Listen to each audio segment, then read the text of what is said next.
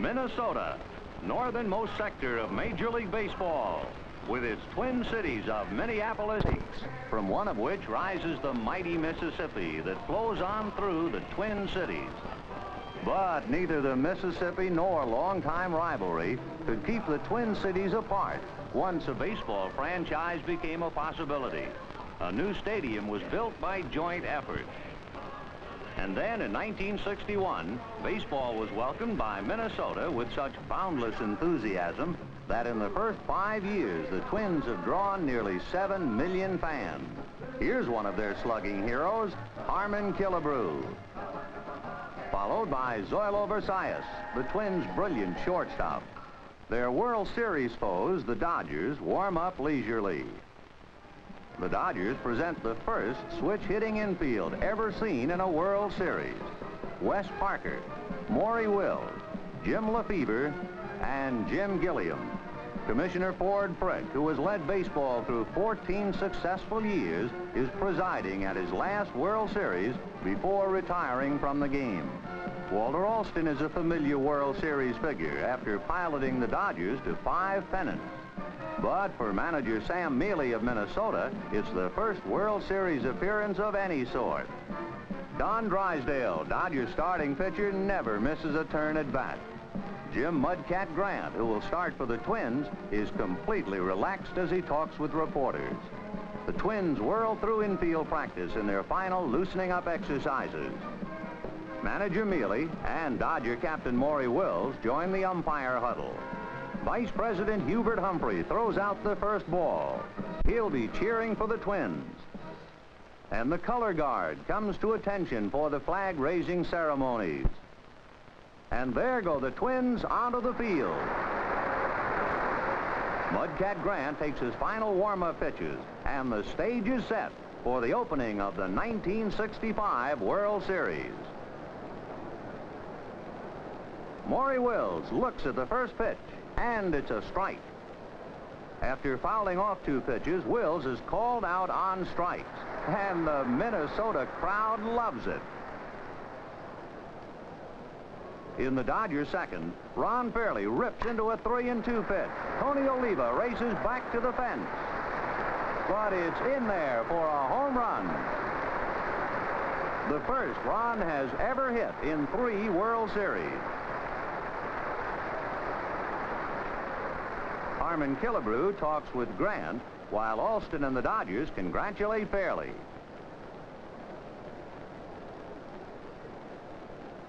Don Mincher steps up in the Minnesota second, and the count is 1-1.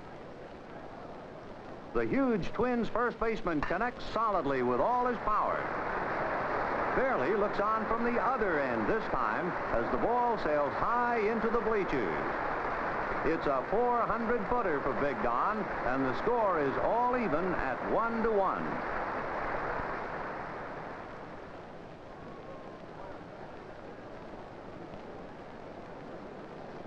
In the Twins' third, Frank Quillisi lashes one past Gilliam with umpire Ed Sudol right there to make the call. The ball finally caroms off the corner of the stands for a double.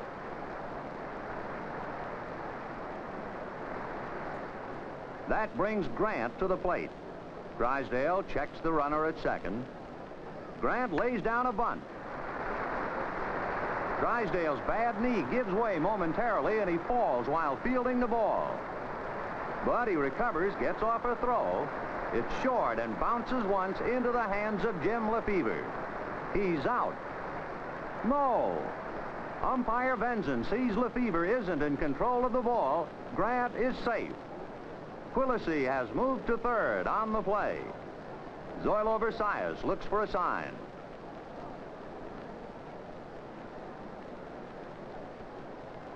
Drysdale pitches, and Versalles gets around on this one. He pulls it down the line. It's another home run.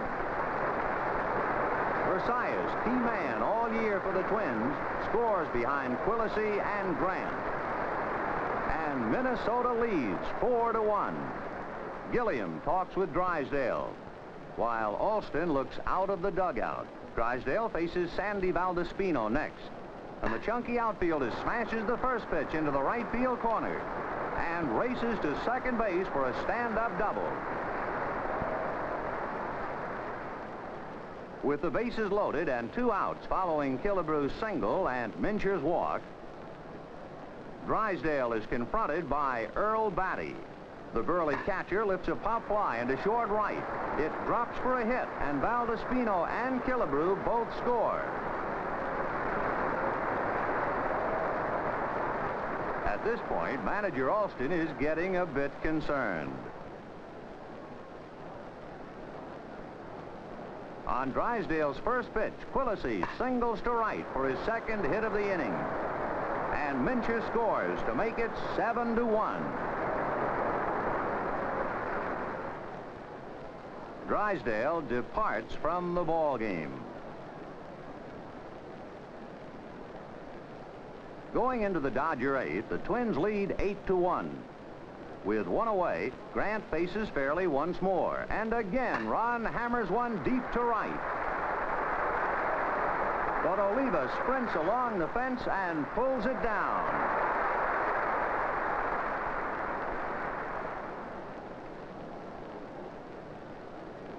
In the 9th, Grant has 1 out with Parker on first and Lefevre on third. Don LeJohn is up as a pinch hitter. Grant, eager to go all the way, whips a third strike past LeJohn. Now Grant is only 1 out away from victory. Maury Wills drags a beautiful bunt down the first base line. Grant makes a fine play on the ball, but Wills beats it out, and Lefevre scores. Jim now must try for that final out with Gilliam at bat. He gets it when Gilliam flies to Valdespino, and Minnesota wins 8-2. Killebrew leads the rush of the Twins to congratulate Grant. The Mudcats scattered 10 hits to vanquish Drysdale. But he had to share honors with Versailles, who drove in 4 runs, and Oliva, who set a new series record for right fielders with 9 putouts. Bob Allison made a sensational catch on Jim Lefevre's drive down the left field line in the 5th inning of the second game for the key play in a 5-1 victory by Jim Cott over Sandy Koufax. It gave the Twins a 2-0 lead as the World Series shifted to Los Angeles. The exterior of Dodger Stadium is beautiful. Being back home, the players' spirits seem to rise. Their brilliant captain, Maury Wills, leads off the batting practice. A couple of Twins take some home movies. Wes Parker, youthful Dodger first baseman, takes a few swings. American League President Joe Cronin and his wife beam happily. And why not, after 2 victories by the Twins? Camilo Pascual will try to make it 3 straight for Minnesota. Claude Osteen is Alston's choice to get the Dodgers back in contention. Dodger Stadium, one of baseball's most impressive structures, with its many-tiered, multicolored stands. The color guard marches into center field for the flag-raising ceremonies, and the fans and players come to attention. All eyes then are focused on the scene behind the plate, where Casey Stengel throws out the first ball. The Dodgers take the field, faced with a must game, and their fans fervently hope they can turn the tide. In the Dodger 4th, the game still is scoreless as Fairley leads off the inning. Pascual takes his big windup, cuts loose, and Ron smashes the ball just inches inside third base. And he pulls up at second with a double. Now,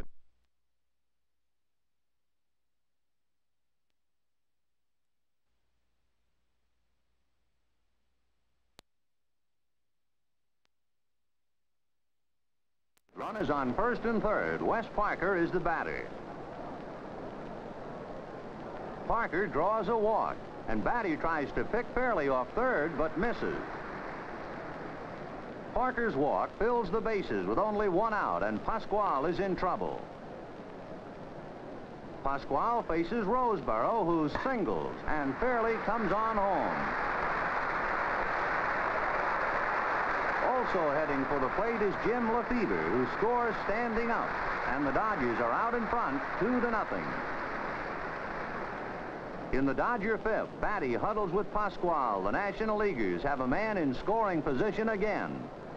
Willie Davis is on second with Lou Johnson at bat.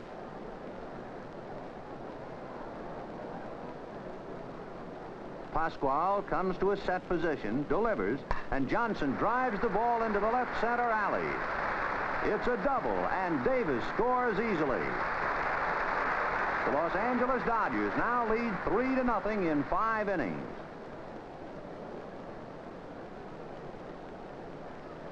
Jim Merritt takes over the Minnesota pitching in the Dodgers sixth. Wes Parker wraps a single into center field.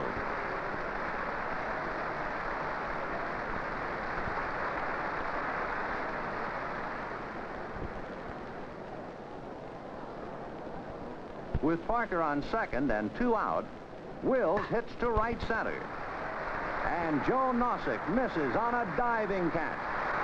Parker legs it home with the 4th run for the Dodgers. And for Morey, it's a double. Merritt, checking the runner at second, suddenly whirls and fires the ball.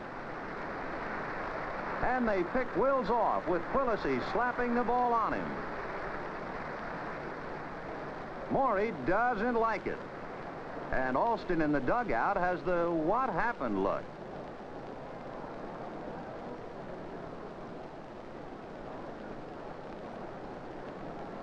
With 2 away, Fairley hits deep to left center. Joe Nossick races back and makes a fine one-handed catch to retire the side.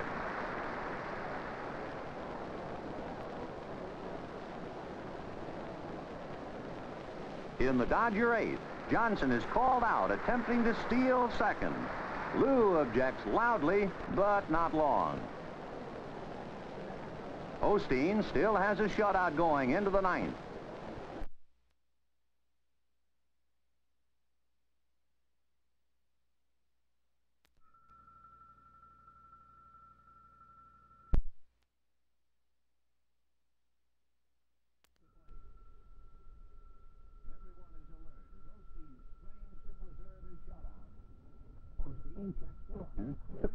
And Zimmerman hits a high bouncer straight at Wills.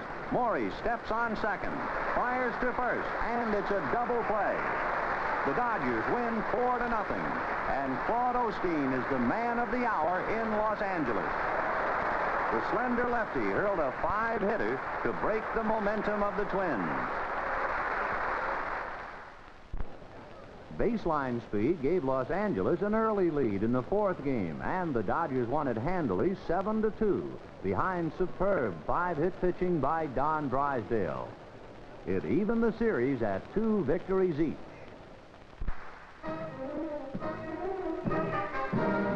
Ron Fairley, hitting well so far, tries to keep in the groove. Don Drysdale has reason to smile after his brilliant performance yesterday. Tony Oliva, the American League batting champion, sharpens up his stroke. Cal Griffith, Minnesota Twins president, has done a tremendous job building the Twins into a pennant winner. Jim Cott, the massive Minnesota southpaw, begins warming up. And his opponent once again will be Mr. K of the Dodgers, Sandy Koufax. Wills and manager Mealy bring the lineup cards to the umpire's huddle. Several hundred sports writers from this country and even from overseas cover the colorful action. This is the last 1965 series game in Dodger Stadium, and the fans are out in force. Maury Wills leads off in the Dodger first. Jim Cott makes one too good, and Maury drives the ball down the right field line. It bounces into the stands for a ground rule double. Gilliam, reactivated this spring by the Dodgers after being a coach, is the next hitter.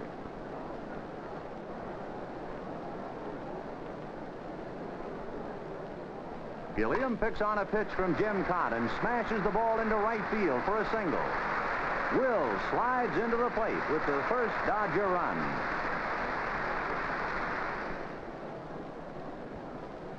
Davis lays down a sacrifice bunt, and Killebrew fires to first base, but the ball goes through Quilisi's hands.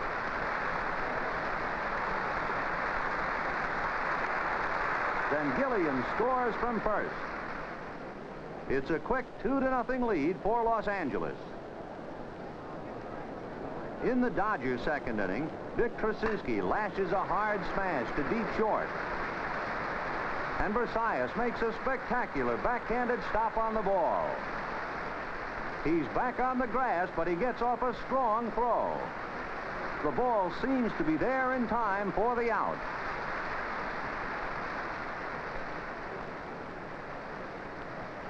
But umpire Vargo calls Tracewski safe because Mincher's foot was off the bag.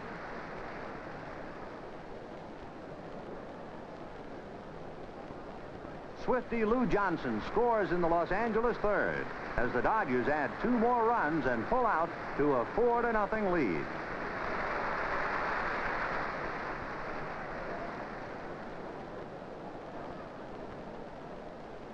In the Dodger fourth, with 1 run home, Davis tries to steal second.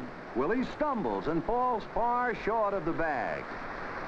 So he starts an Australian crawl. Or perhaps it's a Davis land paddle. But he gets there, and safely, too. Sandy Koufax is pitching hitless ball as Harmon Killebrew comes to bat in the fifth.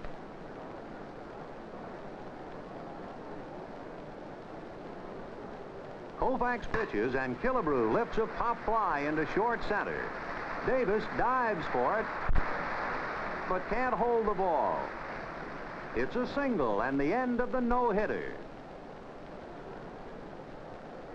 John Kennedy is at third for Los Angeles in the Twin seventh when Koufax starts out by fanning Versailles.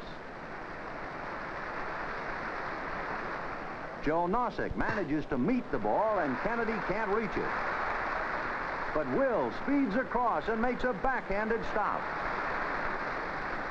Morey cuts loose with a strong and accurate throw to first base. The play is close, very close. But umpire Vargo calls Nossick safe, and it's the second hit off Koufax. With Nossick on first, Koufax fans Oliva for his 9th strikeout of the game. With 2 men on in the Dodgers' seventh, Koufax singles off Jim Perry and fairly scores.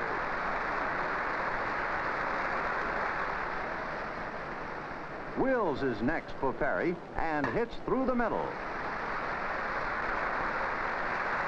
Joe Nossick juggles the ball, but it is no factor as Roseboro scores easily, and the Dodgers pull away 7-0. In the Twins' eighth, with Allison on first and 1 out, Mincher hits towards short. Wills goes far to his left, grabs the ball, and while on the dead run, flips it perfectly to Tracewski at second base. Dick leaps up, and while high in the air, gets off a pivot throw to complete a fantastic double play. In the ninth, there are 2 on with 1 out, following singles by Quilisi and Valdespino. Koufax takes a look at second, pitches, and Nossick whistles a liner to short. Will spears it and tosses to Dick Tracewski, who races over to cover second. It nips Frank Quilisi off the bag for a double play that puts a sudden end to the inning and the game. The Dodgers win 7-0 and take a 3-2 lead in the series.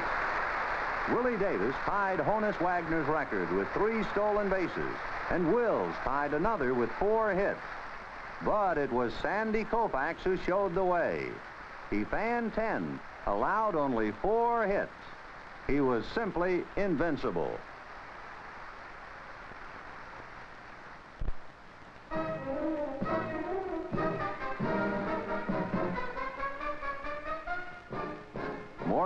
and Willie Davis certainly seem completely relaxed. Bob Allison insists things will be different now that the Twins are back home. Starting pitchers Jim Grant and Claude Osteen pose for photographers. Owner Walter O'Malley of the Dodgers and his wife beam with happiness. After all, the Dodgers have just won 3 straight. Baseball's tremendous appeal is evidenced again with a Minnesota crowd of 49,578. In the Twins first, with Versailles on, Nossick hits back to Claude Osteen. The Dodger lefty whirls and fires to second. Wills steps on the bag and makes his pivot throw while leaping through the air like a ballet dancer. And it's a double play, checking the first Minnesota threat. In the top of the 4th, it's still a scoreless tie. Batty is on first base in the Twins' 4th when Allison approaches the plate and looks toward Coach Martin. Bob Allison levels his bat. And there it goes, into the left field stand. Allison circles the bases in such joyful haste he almost catches up with Batty as he rounds third. Bob is welcomed at the plate by Batty, and Mincher adds his congratulations. In the Minnesota 6th, Howie Reed comes in to pitch for Los Angeles. Wes Parker gets set at first base. Earl Batty leads off and hits a shot down the line. Parker, with split-second reaction, makes a dazzling backhanded stop and then sprawls across the foul line. But the Dodger rookie calmly gets to his knees and throws perfectly to Reed covering the bag, and Batty is out. With 2 out and Allison on second, Quillisi is purposely passed. That brings Grant to the plate, and Martin urges him on. Jim Grant steps into the box, gets set, and then rips into the first pitch. It's back, away back for a home run. The only other American League pitcher ever to hit a World Series home run was Jim Bagby of the 1920 Cleveland Indians, oddly enough, against the Brooklyn Dodgers. The Mudcat still is on cloud 9, coming around to score. His 3-run homer builds the lead to 5-0.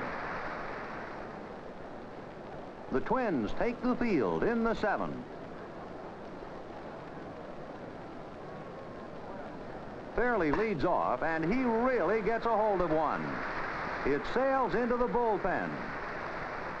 That's the 2nd homer of the series for Ron, who has been the most consistent Dodger hitter as well as the most productive one, with 6 runs batted in so far.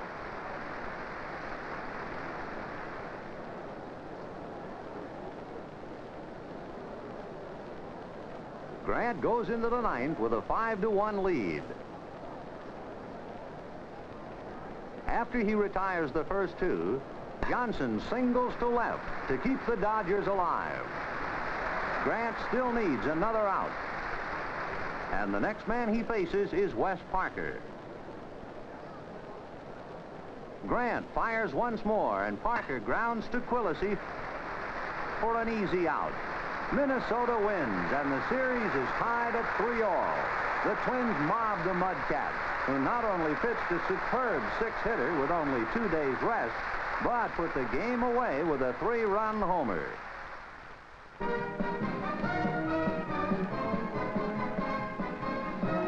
The Dodgers loosen up with a pepper game on the sidelines. Sandy Koufax, always congenial and cooperative, chats easily with reporters. Earl Batty patiently awaits his turn in batting practice. Jim Cott and Sandy Koufax are the rival starters for the 3rd time in the series. And now it's a final showdown. The championship is at stake. And Minnesota fans turn out for a record crowd of over 50,000. The Twins take the field, and a long, exciting campaign culminates in one final climactic battle. Jim Cott gets ready for the first inning. With 2 out and Gilliam on second, Lou Johnson pokes a short fly to right. Oliva makes a fine catch.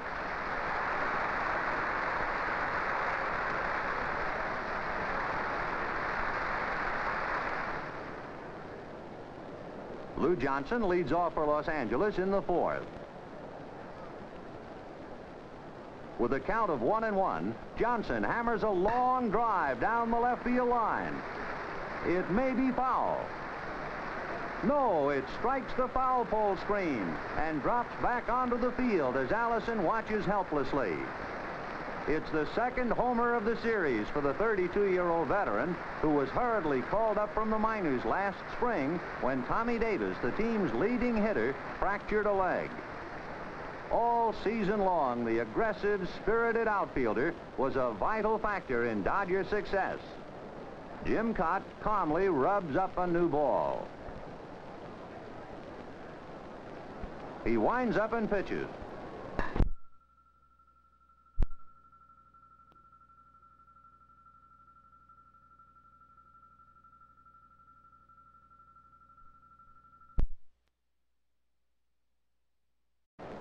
Jim Cott calmly rubs up a new ball. He winds up and pitches. Ron Fairley slams the ball into the right field corner, where it caroms away from Oliva. And Ron has a stand-up double. Umpire Ed Hurley gets a new supply of baseballs. Parker, the next batter, looks for a sign from Coach Preston Gomez. With Mincher playing in for a possible bunt, Parker chops a high bouncer over his head. Oliva drops the ball as he starts to throw. And Ron Fairley slides home. Manager Mealy calls in Al Worthington to check the rally. The Dodgers lead 2-0. In the Minnesota 5th, Koufax gets ready to face Frank Quillisi with 1 out. Sandy delivers, and Quillisi wallops one off the fence in left center. The ball bounces high in the air, and by the time Johnson recovers, Quillisi has an easy double. Umpire Hurley enters a lineup change. Rich Rollins is pinch hitting for Worthington.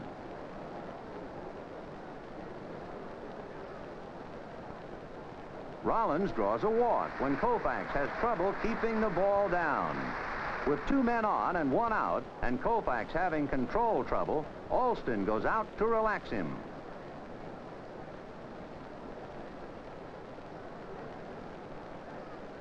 Sandy gets his sign. Gilliam is on his toes at third. Sandy looks at second, pitches, and Versailles rips a drive toward third like a rifle shot. Gilliam makes a miraculous stop for a force out. Let's look at that again with the action slowed down. Gilliam shows lightning reflexes as he darts to the foul line to make a backhanded stab of the ball. But after being spun around, he nimbly recovers to step on third. It saves at least 1 run, perhaps 2. And the Dodgers still lead 2-0. In the Twins' 6th, Koufax whistles a pitch past Oliva. It's Sandy's 7th strikeout. The last half of the 9th, Koufax still has his shutout. With 1 out, Killebrew singles to left.